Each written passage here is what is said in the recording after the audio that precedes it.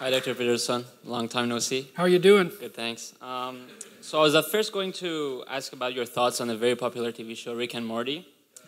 You know, someone just recommended that to me, and they said they thought I would find it funny, and that makes me nervous because I like The Simpsons and I like the Trailer Park Boys. I really like the Trailer Park Boys. And so someone said, I know it's so sad, you know, but they said that I would like Rick and Morty, so I'm kind of afraid to even watch it. It does have a nihilistic theme to it, I would say, so which is quite telling of the young population, which they fall in love with it. Everyone's talking about it. So. Okay, well, I'll definitely watch it because I've been looking for something to watch when I'm brain dead at night. So. But I decided to tailor my question from a different angle, if I may.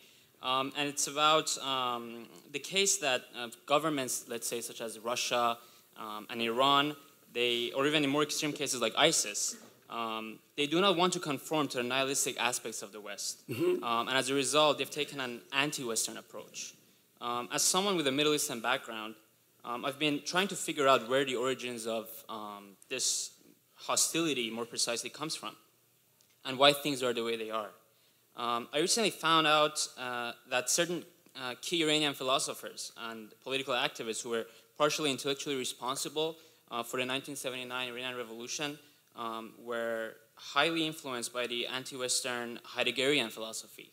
And this is partially why they believe that an Islamic state would be a necessary counterposition to the nihilistic Western thought.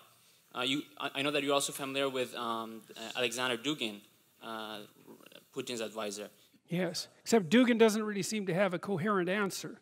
He says that an answer like that is necessary and that hypothetically it's something that Russia might be able to offer, but the details seem to me somewhat obscure. I mean, maybe the Russians are doing what Solzhenitsyn suggested and returning to Orthodox Christianity, although Russia is corrupt enough so that it's very difficult to tell from the outside if that's mere collusion between a corrupt church and a corrupt state or if there's something genuine going on there.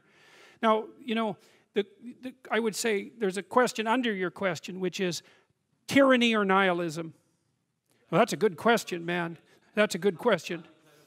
Well, lots of people would pick tyranny over nihilism. And so if that's the only choice that people are offered, then, and I also think that tyranny is stronger than nihilism. Because what are you going to do, organize nihilists? Hardly. Well, look at what happened to, what was that thing in Central Park? You know, against the 1%. Jesus, I mean, what a dismal affair that was.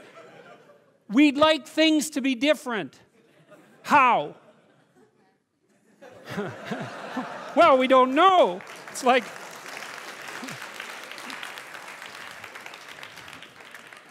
So, you know, you can just run over that. If you're tyrannical and organized, you can just run over that like there's nothing there at all.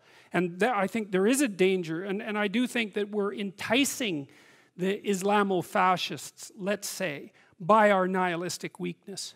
And I think more than that, I think that we're doing something more than that, because one of the things that I've been curious about, and I'm going way out on a limb here, is I've been really interested in the alliance between the neo-Marxist nihilists, especially, or the neo-Marxist postmodernists, especially the feminists, and the Islamo-fascists. I just don't get that.